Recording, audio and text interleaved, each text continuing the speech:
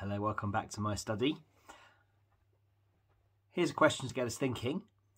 Who is it that you are most looking forward to seeing when we can see people in our houses from Monday next week? Who is it you're most looking forward to seeing? Have a think about that. Press pause and have a think.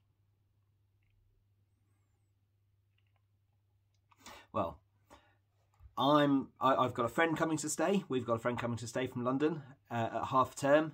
He's coming up on Saturday at the beginning of half term, staying until Tuesday, all being well. A friend called James. I'm really looking forward to seeing James. It's going to be great. We're good friends and we haven't seen each other since I can't remember how long. Probably best part of 2 years now. I'm really looking forward to seeing James. I want to take us to Isaiah 33 verse 17. And somebody we're going to be looking, we should be looking forward to seeing even more than whoever it is we're looking forward to seeing next week or beyond. Isaiah 33 verse 17. Your eyes will see the King in his beauty and view a land that stretches afar. The whole thing about Isaiah between chapters 13 and 39 is that Ahaz isn't the king. He's the king of Judah, but he's not the king they're looking forward to. And Hezekiah, even though he's a good king, isn't the king. But here your eyes will see the king. The one who's been promised to David 300 years earlier, and who the whole Bible in the Old Testament is looking forward to. And Isaiah tells the people that your eyes will see the King. And of course the King is Jesus, isn't it? Jesus is the King, and the land that stretches afar is the new creation.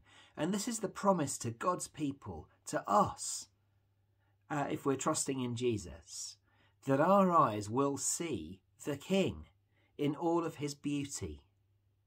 Now, we blokes don't do beauty in other blokes very well. So I think it's important to say this isn't a kind of facial beauty of Jesus. It could be, but it's the beauty of his character, his love, his grace, his care, his righteousness, his fairness, his justice, his rule, his kingship. All of that makes him beautiful. And our eyes will see him.